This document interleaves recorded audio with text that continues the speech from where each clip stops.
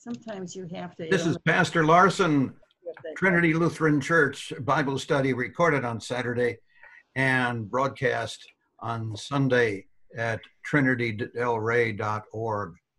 So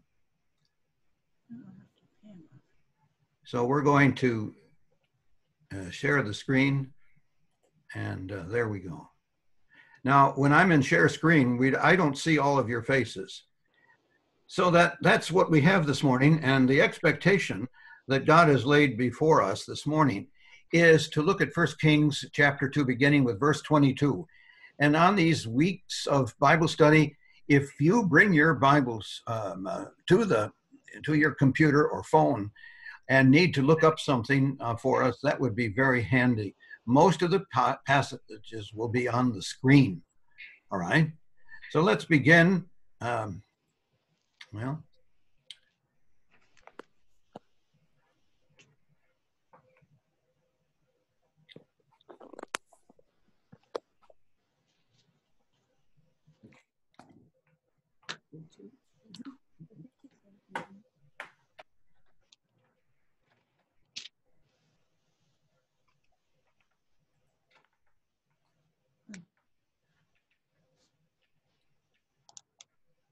thank you for your patience.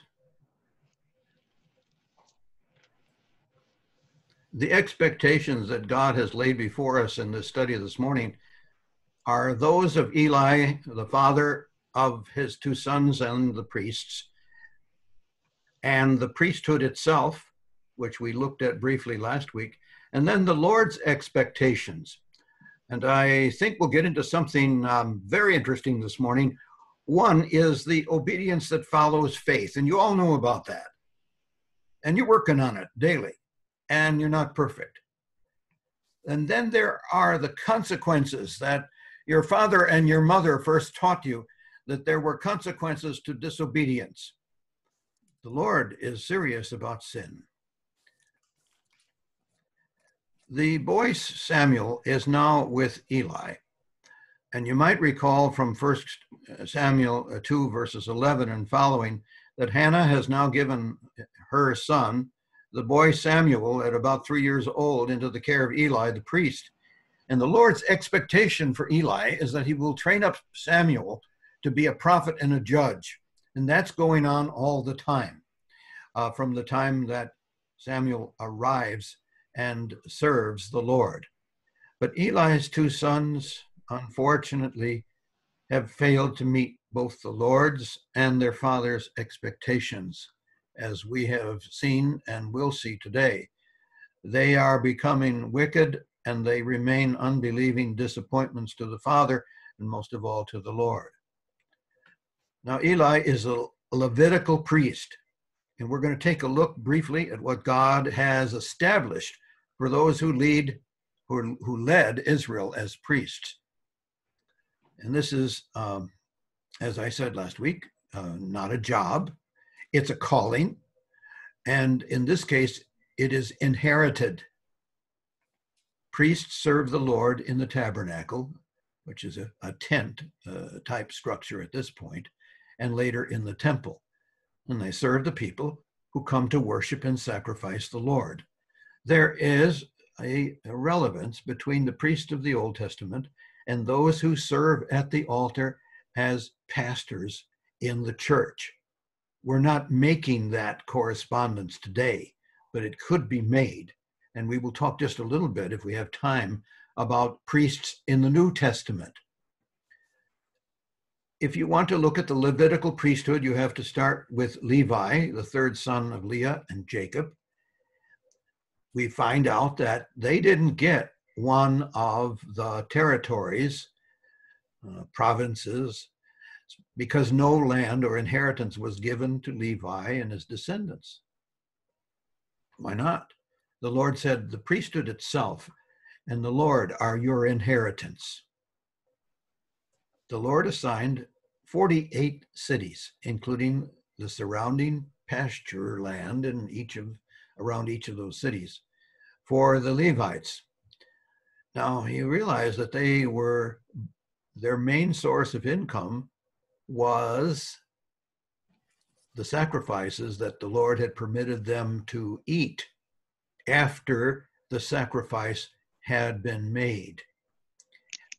The Lord scattered the Levites amongst the cities in the other tribes' lands. They didn't have a land of their own. If you look up the word priest in the Old Testament, you find out that it is used many times. The Hebrew word is Cohen. The plural of the word is Kohanim. It's used 748 times in the Old Testament, and 1/3 of those times, these are things you don't need to know. But you realize what is happening, that in the books of Genesis, Exodus, Leviticus, Numbers, and Deuteronomy, that is the main source of the teaching on the priest. 1/3 of those times they're there, and the other times they're the priests as they practice. In the book of Leviticus, which is sometimes called the manual for priests, it's used 185 times. And if we had time, we could look up an article I read a few weeks ago about the name Cohen, which you know is a very common surname for Jewish people today. And some of those people believe that they can trace their lineage all the way back to the Levitical priesthood. I don't know how they do that, but you know, they kept records. To talk about the Levitical priesthood is to realize that this is something the Lord gave. Just as he gives pastors to the church today, he gave priests to Aaron and his descendants the call to serve in the tabernacle and later in the temple. The Lord chooses those who will come near to him. And I'm going to pause and let you consider that. I'm going to pause and let you consider that as I look at the full screen here. Anybody want to chime in, ask a question, comment? We're here for you.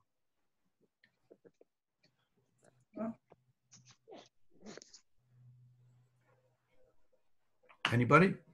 Not now. Nope. Okay. No. Okay, we'll go back. Hi, Linda. Hi there. How are you, Jeannie? Good. Good to see Hi, you. Jeannie. All right. Hi. So the Lord makes his choice,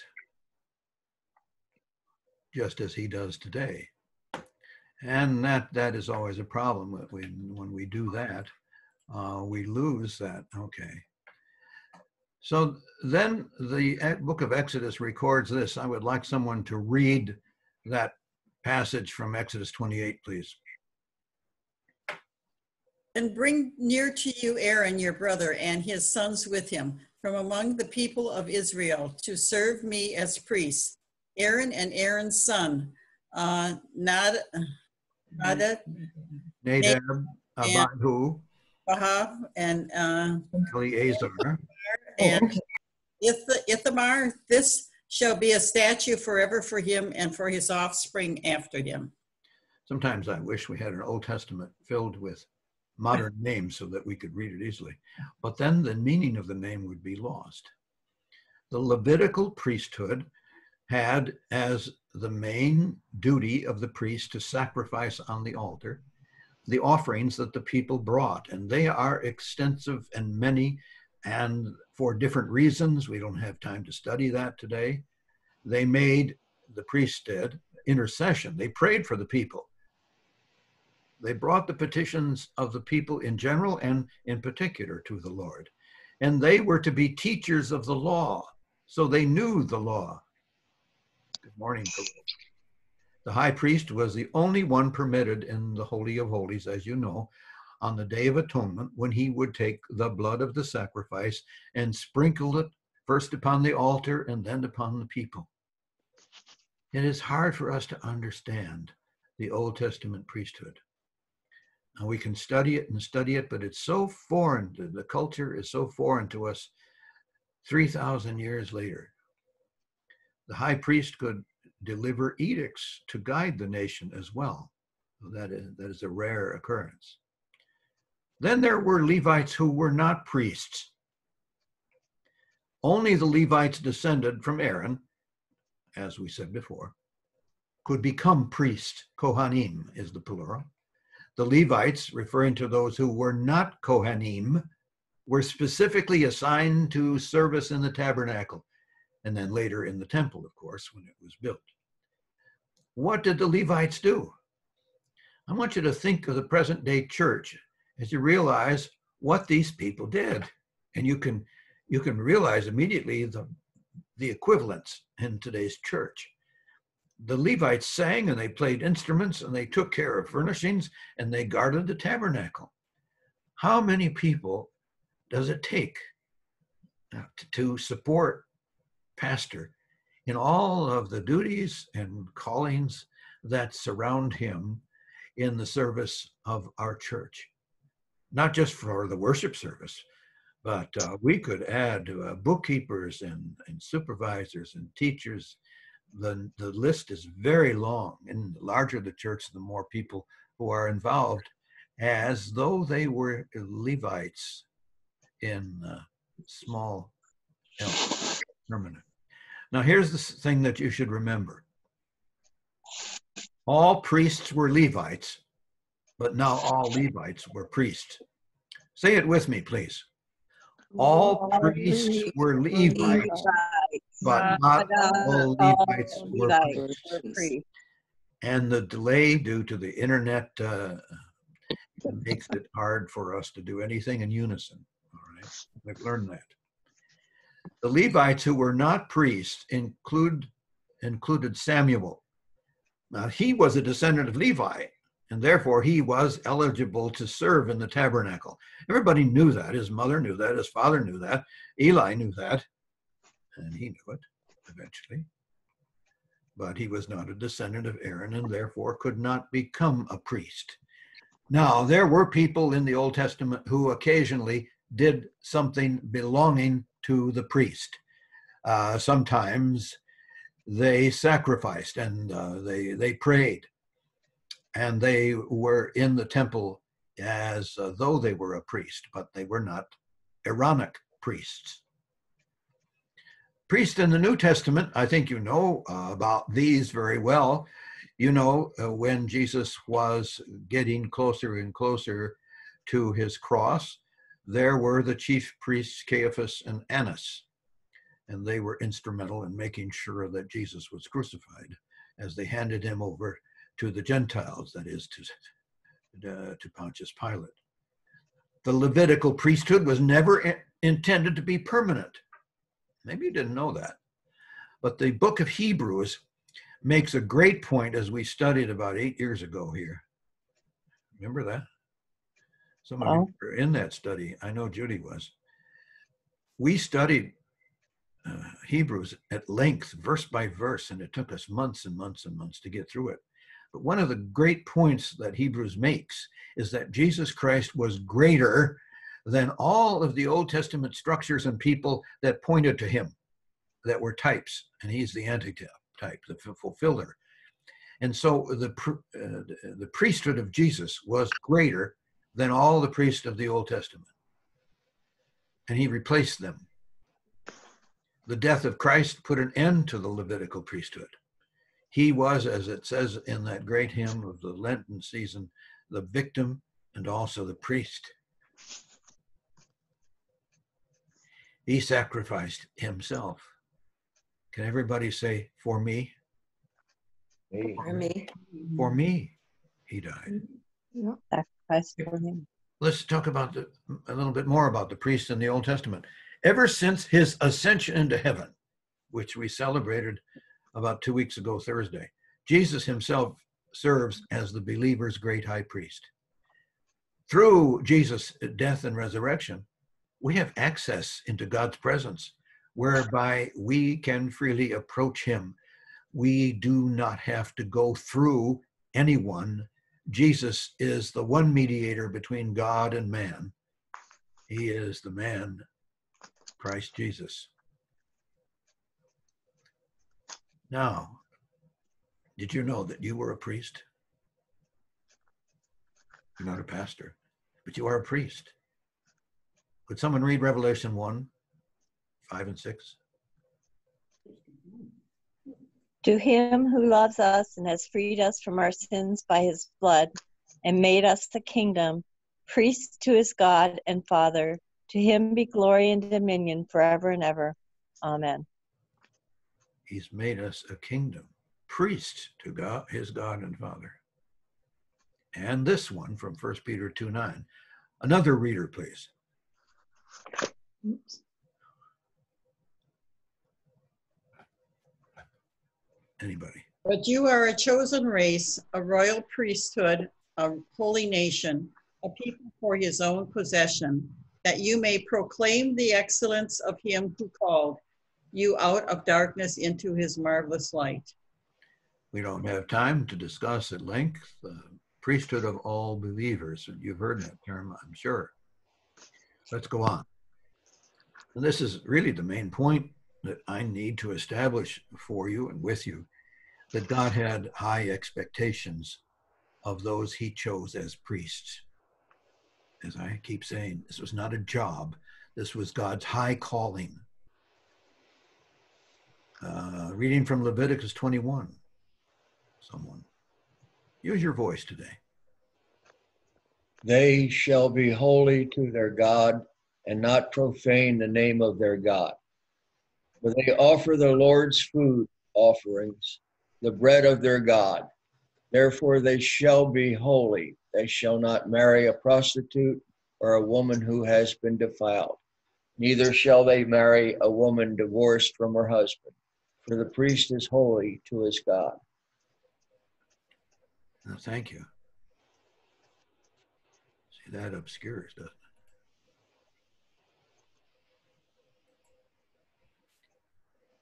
There's another passage from chapter 21 of Leviticus. He shall not let the hair of his hair hang loose, and he's not supposed to tear his clothes. You remember when they were very angry, the priests in the Old Testament tore their clothes in anger? They weren't supposed to do that. They will take as their wife a virgin of their own people. They had to be perfect, no blemishes, injuries, mutilations, or blindness. And you can read Leviticus 22 to get more of the requirements. This is stringent. Not everybody measures up. They must be a male, a descendant of Aaron, as we've already rehearsed. They must be between 30 and 50 years old. Now you consider that. That's an early retirement age. After 50, they could still serve, but they couldn't be the priest and certainly not the high priest. Now that age 30, do you remember the passage in, I believe it's Luke's gospel, where Jesus was about the age of 30 when he began his ministry? There's a certain kind of, I think, maturity that a young man attains. And before then, he is being trained and taught and given some experience as an intern. We're still doing that, although we generally graduate men from the seminary at the earliest around age 24, and some of us were older. They must be unblemished, not lame or blind. When I first typed that, I looked at it and I said, there's something wrong with the sentence.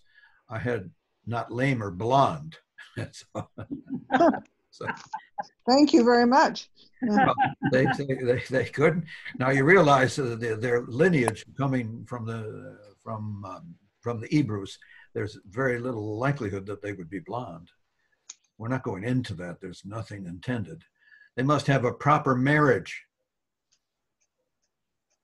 I can't imagine a priest, except, well, we're not going to go into that either. A divorced woman, not married to a widow, but they could marry a priest widow. That's interesting. They must marry a virgin of their own people. Question? You can interrupt any time. I'm glad for a rest. Kroll is on now. Pardon? I've been on all the time. They must have no uncleanness, no leprosy, for example. They must have an untrimmed beard.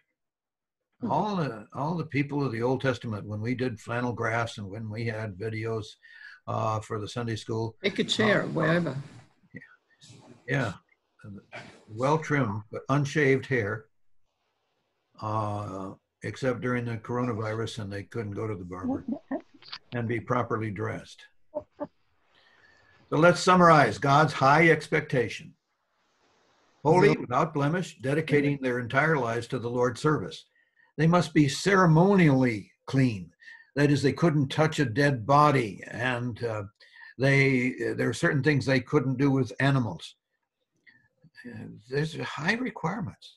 And in general, they have to be an example, just as pastors in the New Testament are required to have to set an example to God's people in their clothing and family and actions, their piety, their faith, their obedience. We all have a hard time measuring up.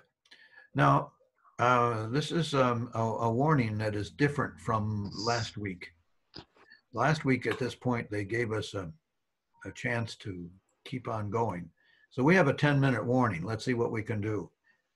As we read last week, Eli's sons did not measure up to God's expectations. The sin of the young men was very great in the sight of the Lord, for the men treated the offering of the Lord with contempt. We studied that last week and how they did that. They had no regard for the Lord. Some of the other translations say they did not know the Lord, and that's a statement that says they did not have faith in the Lord. They did not properly fear and love him, as the Old Testament commandment says. They used their office to take the sacrifices belonging to God for themselves. And they did it with impunity as far as they were concerned. They didn't know the judgment of the Lord was coming upon them. The sin of the young man was very great. They had no regard, but used their offices, as I said, and sinned sexually with the women who were serving the Lord as singers or in other services in the tabernacle. You just kind of shudder, don't you? To know that not only did they sin against the altar, but they sinned outside of the altar by having sex with women who were not their wives. God put his judgment on Eli's sons, who would not listen to the voice of their father. Now here's a sentence that will give some of you trouble. It was the will of the Lord to put them to death.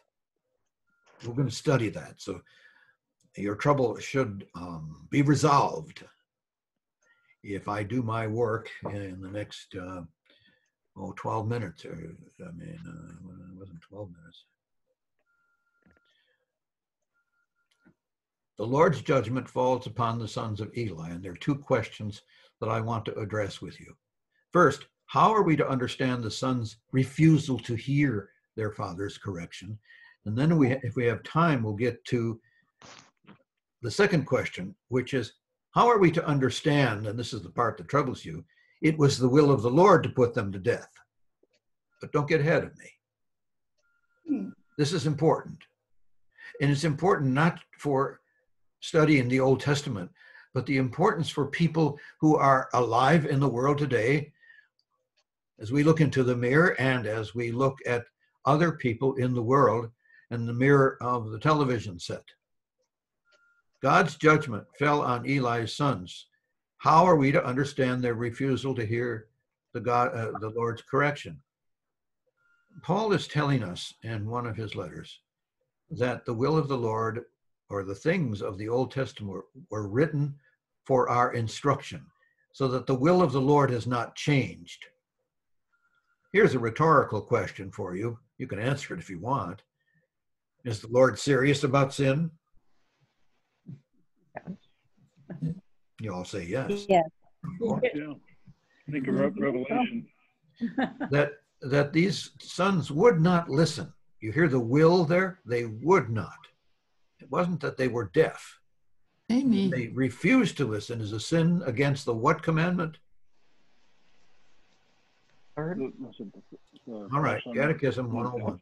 Yeah. What commandment is it that requires them to listen to their father? Well, thou shalt honor your mother and your father, or your father and your mother. That's what fourth. Fourth commandment. So number 4, they did not accept Eli's correction. What other commandments were disobeyed? Love you, God, with all your heart.